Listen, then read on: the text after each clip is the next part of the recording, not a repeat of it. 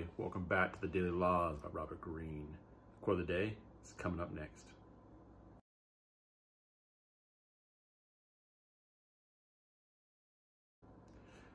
So the quote today is create a need, right? And basically what Robert is trying to tell us today is that when we find our calling, when we find our passion in life, what we need to do is we need to not only learn the foundations of it and learn how to do it very well, but we also need to put our own unique spin on whatever it is that we're doing. Whatever our calling is, whatever our passion is, we need to put our own unique spin on that. We need to make it unique to us.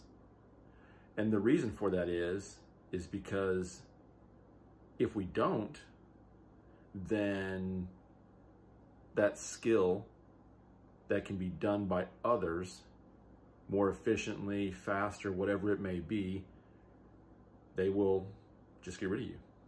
It's just the way of the world. They will just get rid of you.